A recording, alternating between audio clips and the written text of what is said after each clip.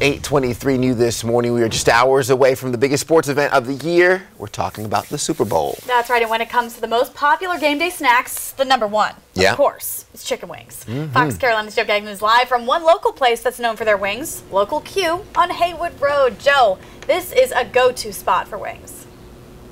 Oh my gosh, it's number one. It is the best place for wings in the entire world, on the entire planet, in the entire Milky Way even. Oh my gosh, this is so awesome. But what's really cool is they have a brand new facility that you can bring your kids and have a great family experience as well. And no one can be more excited than Aaron Franklin, the executive chef here at the Local Q. Good to see you, my good man. How are you? I'm doing great. And where we're standing right now, yourself and the team, you're super proud of, aren't you? We're very proud of this. Yeah, and so finally families can come and you can bring your kids.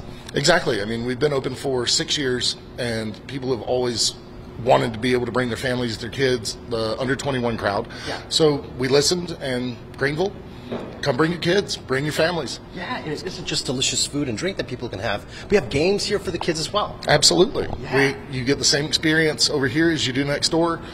We've got pool. The only things we don't have over here are the shuffleboard, but we still have all the board games, darts, and everything on the side as well. And so this opens today at 5 p.m. just in time for the Super Bowl.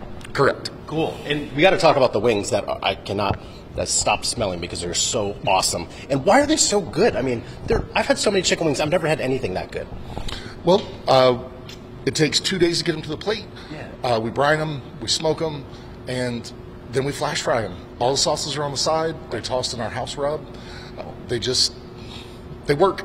Yeah, and it's fun, too, for people that like different kinds of flavors of wings. You don't have to worry about what the whole table wants to get. You can get whatever flavors you want. Exactly. Oh, that is amazing. Oh, my gosh. Do you have a favorite sauce yourself? The blackberry habanero is probably my favorite. Oh, that's what I had this morning. It's so good. How did you make it? It's not even that spicy, but you can taste the habanero. It's just about 10 peppers to a 4-gallon batch, just enough for a little bit of flavor, not a ton of heat. Yeah. And then blackberries, ketchup, all those good flavors all cooked down together. You're the best. Aaron, thank you so much, my good man. Thank you so much. Yes, make sure you check out the Local Q. They open their doors in the section for adults only at 10 a.m. this morning. So if you need maybe a brunch of wings, or a Sunday brunch, of course, and Alex Schumann, our photographer, has had it before. He said the shrimp and grits for the brunch is absolutely amazing. Make sure you're here today and throughout the entire Super Bowl as well. Back to you. And Joe, I know we ran down all the barbecue sauces that they have, the South Carolina Gold, Alabama White.